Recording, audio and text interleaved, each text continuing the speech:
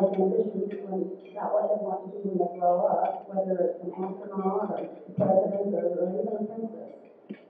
Our speaker, a child of migrant laborers in the Rio Grande Valley, just knew she liked school better than she liked picking crops all summer. By high school, her abilities caught the eye of a couple who would encourage her to go to college. She earned 2 bachelor's degrees and graduated from the University of Texas, Phi Beta Kappa, 5th in her class, and then earned a master's at the Nirenberg School for Communication at the University of Pennsylvania. She ended up in San Antonio along with her husband, a guy named Ron. You probably heard of him. For him, it was love at first sight. For her, it took 3 months and a demand to cut his long hair before she'd go out with him. And then it was love at first date. Since then, she's been a small business owner, an advocate for migrant issues, an award winner for several initiatives, and currently she serves as Director for Consumer Insights for HEB and 2018 Chairwoman at the San Antonio Hispanic Chamber of Commerce. The latest project is a collaboration with Venture Lab in creating a curriculum that will help parents teach their children entrepreneurial skills such as problem solving, learning through failure, adaptability, curiosity, and empathy.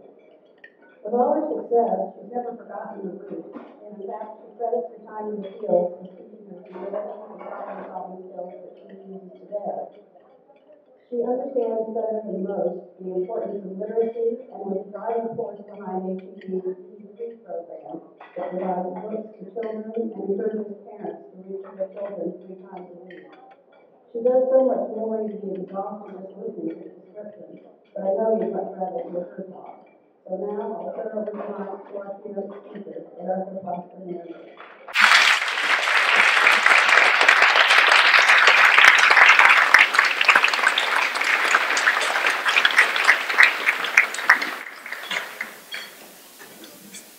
I've often said that podiums need to be lower, and I should start turning the box around. But this one's actually kind of nice. I can see above it, right? Let me first thank you for having me here today and inviting me to continue to do great work for San Antonio. And I want to thank you all for doing great work in voter engagement. I'm very grateful to make your acquaintance today, for those that I don't know. For those that I do know, thank you for continuing to support an important message for our community. I do want to recognize my fellow First Lady, Justice Saldana, again. She and I both work for HEB, and I happen to know she's a wonderful human being who loves animals, but I'm also in awe of her abilities and what she does for HEB, so I do want to recognize her.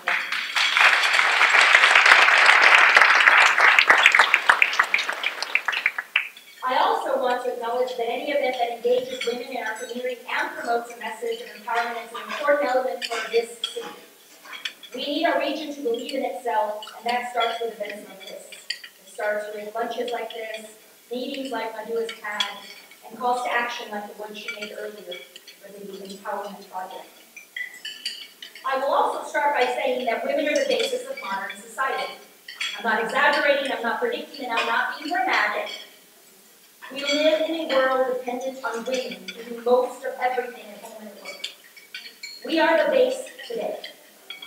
Women represent 47% of the workforce in the United States, and in Texas, 61% of mothers work in some capacity to bring anywhere from 1/4 to 100% of their family's income. This represents the continuing of a long-running trend as women's earnings and economic contributions to their families continue to grow in importance. But more plainly said, our economy could not function without women. Furthermore, research shows that women are still doing, on average, about twice as much housework and childcare as men, even when they work full-time. It is calculated that women are working an extra month more than their spouse every year, engaging in what is called the second shift at home. This is an exhausting but real acknowledgement of a woman's future. And I know that I certainly find myself stretched a little more than normal this year. But most of the people in this room are stretched as well. Our time, our resources, our energy, Often drained and tired as we are, because most strong women I know are tired, we still give, and we still get up tomorrow and do it all over again. We will coach, we will teach, we will manage money, we will cook, we will. And we are expected to deliver every day while balancing our lives and the lives of those around us. And the consequence is this. I saw a slide last week that shows modern mothers have 3 emotions always running simultaneously. Self-doubt, more pain than passion, and issues with trying to be the perfect mom, a paradox out there. The woman who can do it all while leading a balanced life. How many of you feel that way to a certain degree? Well, today I am here to tell you that work-life balance is a guilt trip to trap women, and it gets rammed down our throats to convince us to chase an impossible phenomenon that we will never achieve. We are told to chase the balance myth and all it entails, sacrificing satisfying work and advocacy for an outdated expectation that is no longer valid precisely because we are expected to play so many levels. And that expectation that we put on ourselves eats away at our self-esteem, and it distracts us from going after balance, upending accomplishments in areas that perhaps society isn't ready for us to be in, like politics, like policy, and power. If I'm out encouraging voters to exercise their right and have to feed my son dinner, I'm probably going to go to a Chick-fil-A drive-thru. And I should not feel guilty for that. If I got accepted to a leadership program and I'm not there to do the laundry, why should I feel guilty asking Ron to do it? I urge you to consider that modern womanhood isn't about work-life balance anymore, but about boundaries that you make in all aspects of your life. Boundaries that you choose, not anyone else. And if that means that some days you're off balance at home and you have to order pizza, so be it. And if that means some days you're off balance at work and have to delegate, so be it. As far as I'm concerned, the only true balance that you should go after, ladies, is in your checking account. So why does this apply to the League of Women Voters? Because voting and engagement in policy and politics is one of those typically upending things that we push to the side in pursuit of the other. Think about it. The most recent elections have surprised people because women have upended balance.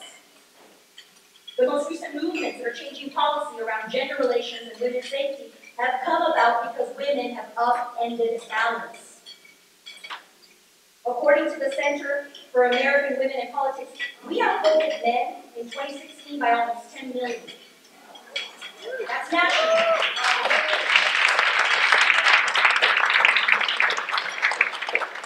And we have outpaced men in voter turnout during non-presidential election years since 1966. And yet, we still feel like we're not doing enough. Am I correct? Because we are told our power lies in taking care of others' needs. I'm not advocating that you ignore others, but I'm advocating that you do not carry the guilt of not doing enough as a mother, as a sister, as a professional. And if anything is to change, we must own our power in politics and policy proudly, without guilt. Because voting is a part of that reclamation, of that upending legacy that I urge you to start working towards today. To shape tomorrow, we must vote today.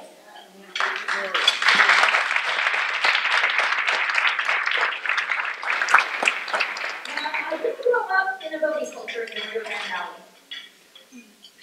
My family could not vote at the time they were permanent residents, and in the state of Texas, you can only vote if you're a U.S. citizen. But what they lacked in voting capabilities, they made up in political criticism. Now, these weren't policy debates. Most of my family is not educated past high school. But they were talking about real effects of city votes on their ability to work, on conditions of roads that flooded in our colonia, about the fees they paid. Each dollar lost to a vote meant less food to my family, and it meant longer hours. So I listened up as I was growing up, not knowing some of the words they used, but knowing that it had an impact. And valuing votes because it had so much power to help, but also to hurt. It is this realization that the true motivation of voting exists for me. Our vote today can either create something tomorrow or prevent a hurt from happening. Whatever side or whatever aisle exists for you, I truly believe that most people want to help and see their vote as an extension of that generosity. We are a community of compassion, of hope, and of faith. Voting is an exercise in these principles, a leap of faith grounded in the hope that ultimately a compassionate act of brotherhood with your city is part of deciding the future. Now this morning, I got up like a lot of you might have to watch a wedding across the pond. I grew up because, first of all, I didn't get to see Diana's wedding. I didn't get to see Kate Middleton's wedding. I thought, you know what, the dog wakes me up anyway at 5:30, and I will turn it on. I didn't expect some of the things I heard, but I was very taken aback by the most beautiful, unexpected sermon about love. For 25 minutes, but still. I do agree that to have that much of a message repeat the word love was probably part of the strategy. Because quite frankly, when I turned on the TV, all I could think of was the word love. And in many ways, that is what an extension of a vote is. It is an act of love to your city, to your family. It is an act of love, even if you don't agree with what the popular sentiments are. It's an act of love. And this morning, out of sheer coincidence, because I didn't expect to wake up and hear one preacher, an Episcopal preacher, I believe, I happened to have breakfast with an archbishop. And he spoke of love as well. And he spoke of compassion, and I asked, because I knew I was coming here right after, I said, you know, Archbishop, what do we do when we face those challenges and those people who seek to undermine our faith in government, who seek to undermine our faith in our vote? You know, we lose faith. Sometimes you can get angry. It's all right. How do you say it? Sometimes you get upset. People that complain or don't have anything good to say about the city while you're trying to make a difference. They call things a joke. And quite frankly, all he said is, don't let them steal your joy. Don't let them steal your joy in knowing that what you're doing is moving forward and trying to convince people that an act of love for your city is an act of compassion, is an act of faith, is an act of hope, and that voting is at the very center of many of those decisions that you will make as a parent and as a citizen.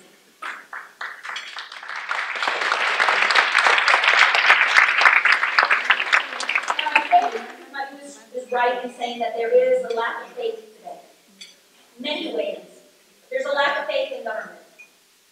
And a nonpartisan group that harnesses the power of those who in many ways in families are the center of that open faith is an upending act. You've heard it say that your voice is your vote, but to me it's also a hard-earned privilege for women and one that should be exercised with fervor. We wouldn't put off taking care of our child if they were sick and taking them to the doctor, and we wouldn't hesitate to intervene if we found out that someone was bullying our daughter at school. I don't think we should be inactive in protecting their future via our votes either. It's an extension of the same responsibility to take care of one another. And again, that is not a partisan issue. We all seek to take care of one another. So whatever you decide to do with your act of love and compassion, do it. Do it. The point is to remind you that it is an extension of that compassion, that responsibility, and that act of faith that you have, that your opinion, that your voice should matter, but more than that, that it does affect someone, that it create or hurt if you don't do it. I know that Madhu wants a few Q&A questions and opportunities. I will end with this. Ladies, we are expected to take ownership of almost everything. Remember that.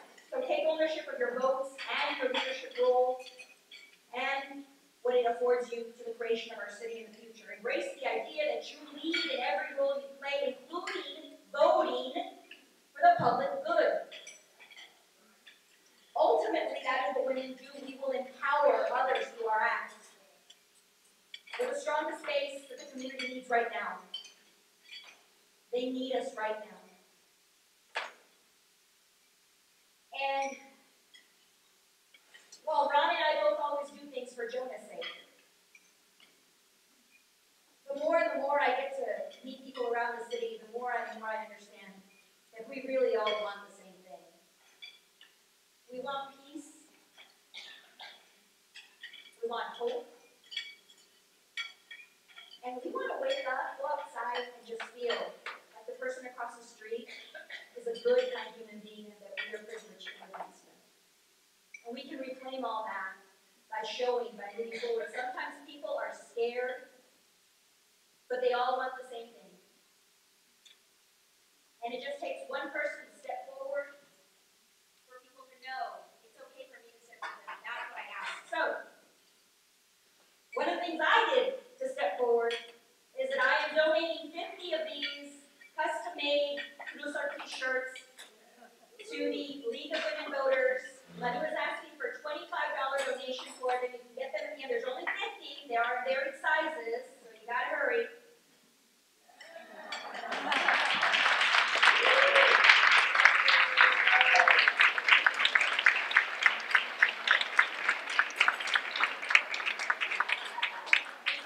Local power for children, for men too. But these are women cut shirts, and then maybe you want to buy them for your daughter. They're in the back. I will end with my sincere gratitude for having me this morning here. And if there is any Q&A, I will have to give about 5 minutes before I have to go and. No, I can do that. Anyone have a question? Thank you very much, Erika.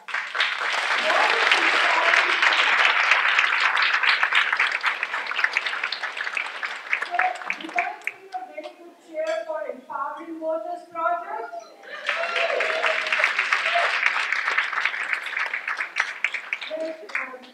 She very graciously offered to give 5 minutes for Q&A. So if there are any questions, please raise your hand and we'll try to get some answers. Yes. Sorry, but I haven't had a chance to form this exactly the way I want. But as I was walking into this meeting with you, you were enumerating the number of places that you have to go today to give speeches or some kind of ceremony that you would be presiding over. And I wanted to know whether you and Ron had discussed what your role would be. It seems so oversized in comparison to other first ladies of the city. And what it is that you decided your role would specifically be as first lady. The question is if Ron and I had spoken about what my role would specifically be as First Lady. The answer is no, my husband never tells me what to do.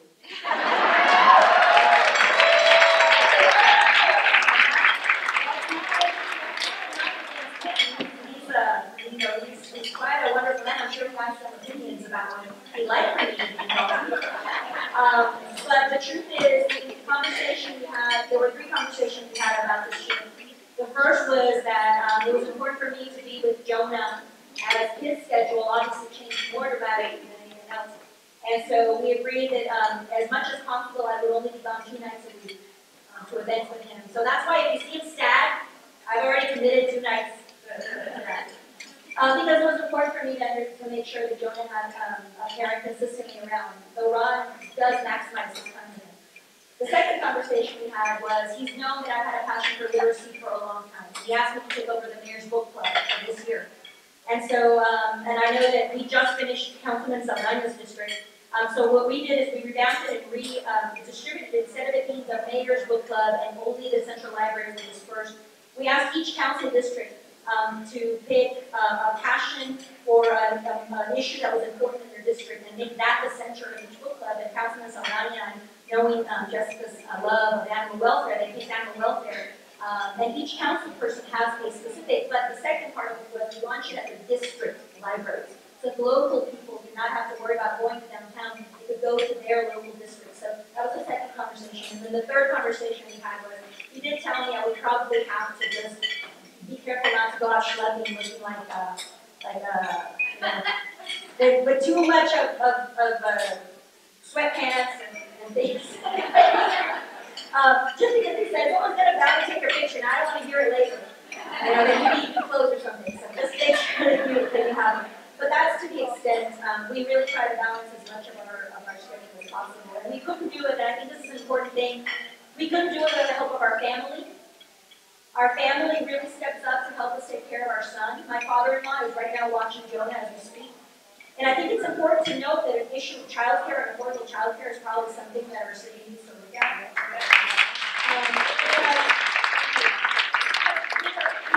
We're a family of means, we're educated, we've got jobs, we can access childcare, we have after school for children, but there are so many families that don't have that option.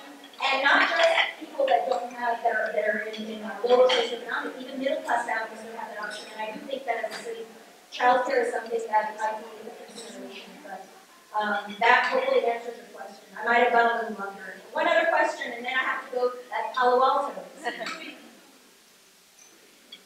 First Lady Nirenberg, Erika Prosper, good to see you. On your list, the beginning steps of Empowering Voters Project, Texas is often described as a non-voting state.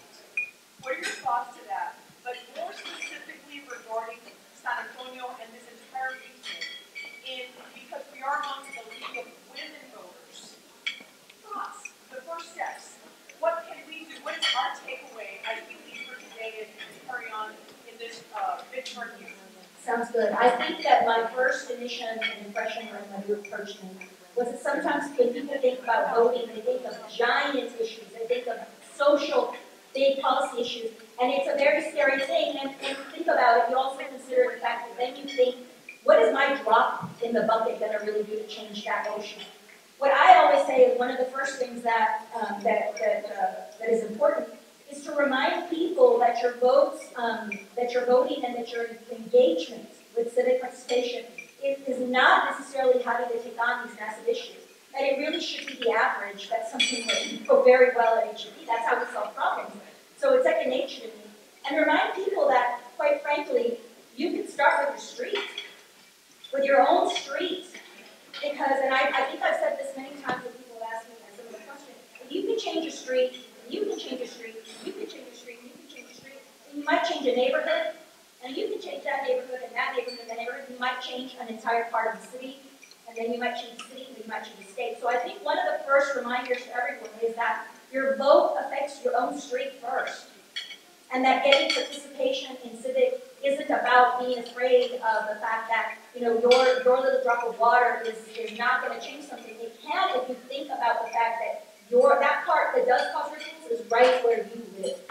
And so I do want the biggest takeaway from today to be that our responsibility in engaging people to vote should really start with reminding them that incremental change is just as powerful as massive change at once.